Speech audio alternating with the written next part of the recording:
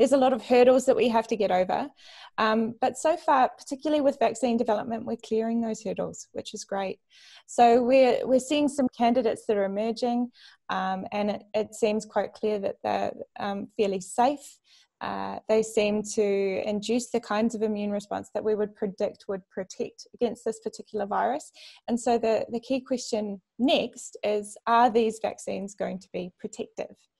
So we've seen a few key frontrunners that have emerged over the past few weeks, and those are a couple of mRNA vaccines that are coming from companies like Moderna Therapeutics, BioNTech, and as well as a viral vector vaccine from CanSino Biologicals, which seems to be quite effective, in this new chimpanzee-1 vector that's from University of Oxford and AstraZeneca. And they're all inducing really robust immune responses, as good, if not better, than what we would see in people who have recovered from SARS-CoV-2 infection. So all those big runners from the US, very exciting news from UK and also China as well. So as someone who's not a medical expert, talk me through the steps about how a vaccine is ready for worldwide distribution, because I'm reading about phase 1 to phase 3. Talk me through those just point by point very quickly. First off, we start with preclinical, which is, can we look in the lab, in animal models and in cell culture, and see if the vaccines look promising.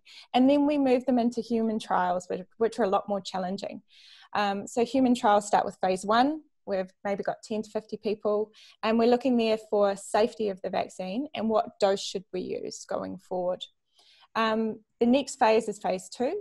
So that's looking maybe in up to 1,000 people. And the question there that we're asking is, what kind of immune response and what size of an immune response are we inducing in people that receive the vaccine? Do we think it's the right kind of immune response to protect against that particular pathogen? So once we have that information, and that's what several of these vaccines are now at that stage, finished phase 1, phase 2, we then move into phase 3 trials. And so the question in phase 3, we're now working in sort of tens of thousands of people. So some trials look like they'll recruit around 30,000 people. And we're asking, is the vaccine actually going to protect against infection?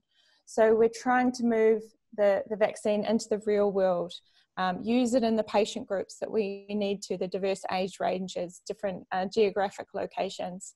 And so once we've done that, once we've shown that it can be protective, then we build a case, we build a package of information that we can deliver to regulatory bodies around the world and put the case forward for a licensure of the vaccine.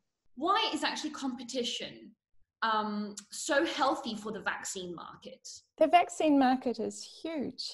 So if we're talking about what we need to provide protection for the world population, we're talking 8 billion doses at least. And if we think about the biggest vaccine manufacturer in the world is a place called the Serum Institute of India, and they can produce 1.5 billion doses per year, and they still need to make those vaccines, but we need to make SARS-CoV-2 vaccines in addition to that.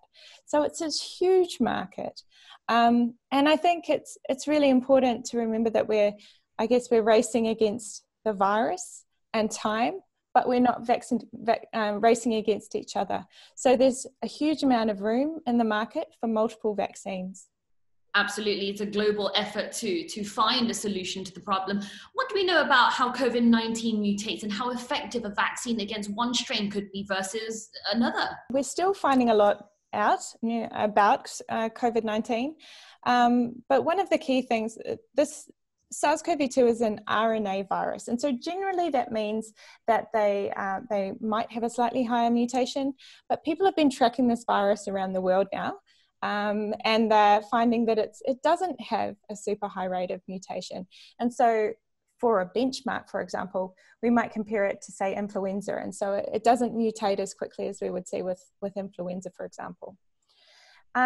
So there has been one variant that has emerged with a mutation that seems to make the virus replicate slightly quicker.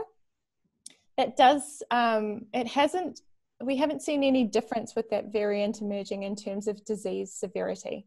So we don't think it's making the disease more severe, and it doesn't change the ability of the immune response to recognize the virus.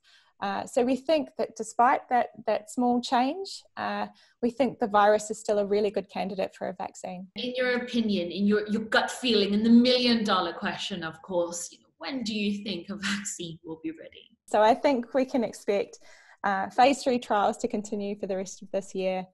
And there might be opportunities. So usually with phase 3 trials, we have what we call interim analyses. So there are specific committees that can look at the data that's starting to come together, and it can look for hints of whether the vaccine might be protecting against that particular pathogen. And so off the basis of that, there could be things like emergency use approvals that emerge. So the vaccine could be approved to be used in specific groups that have really high risk of infection, such as healthcare workers. But I think we'll find out this year whether the vaccine actually works and protects against an infection. And next year is the real challenge of making enough of the vaccine to meet demand. So 2021 will be the year of manufacturing. Thank you so much for your conversation today. We'll get in touch with you again. Good to talk to you, Elaine.